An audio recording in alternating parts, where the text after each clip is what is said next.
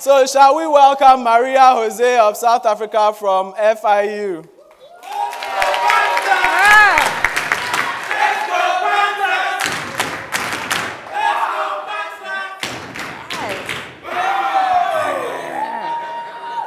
Good morning. Welcome. I know we told you to pack away your cell phones, but for this, I need you to take them out. Go on, take out your cell phones, hold them up. Look around the room, and what do you see? Do you see cell phones that have cracks on them because we've dropped them a few times? Do you see cell phones that have cell phone covers to protect them? That is what we do. We protect what we value. This morning, I'm going to tell you how we can value Africa's future doctors. After all, our doctors are the ones who help us when we are scared, when we're in pain. They deliver our babies. Africa has approximately 146 medical schools, graduating 40,000 medical doctors a year. And yet, they remain a scarce resource on our continent. The World Health Organization has even found that there are 9 of the Sustainable Development Goals that rely on a steady supply of trained healthcare workers. They should be a priority because they show a great return on investment. But training doctors requires resources, especially technology.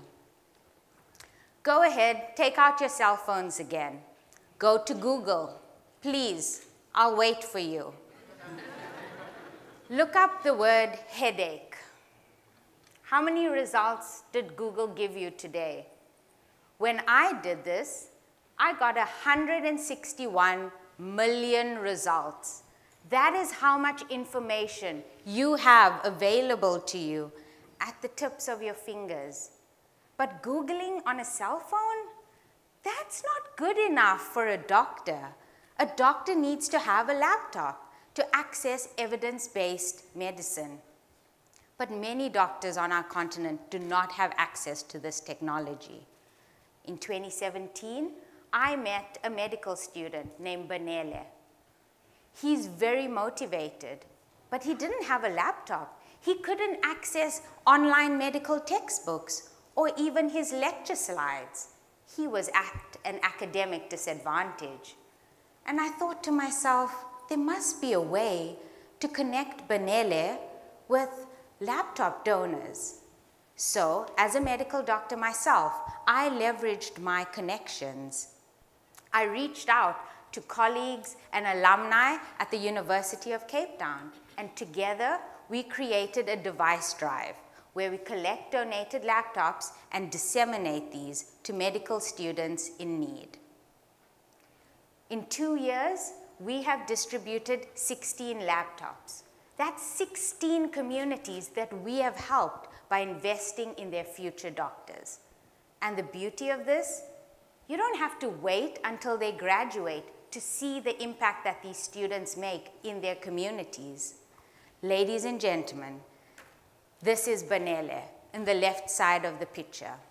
He and his fellow classmate are working on an app that teaches sign language to medical students so that they can better communicate with their deaf patients.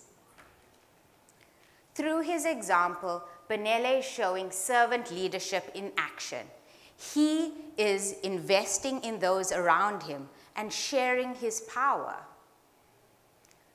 But no matter which sector of society you work in, you can join our movement.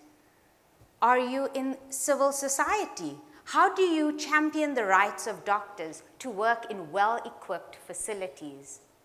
Are you in the private sector? Can you create products and services that cater to the unique needs of medical students for affordable technology? Are you in the public sector? How are you prioritizing policy for the training and the research that goes into creating our medical students and our doctors? Ladies and gentlemen, Benele and I We are merely trying to be the change that we want to see in this world. A world where we do not value our cell phones more than our doctors, but we value people by providing them with the technology they need to do their best work.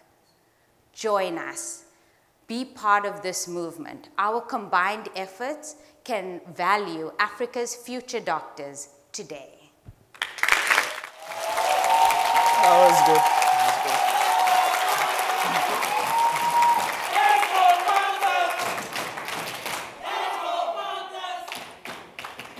Thank you, Maria and Benele, for investing in those around us.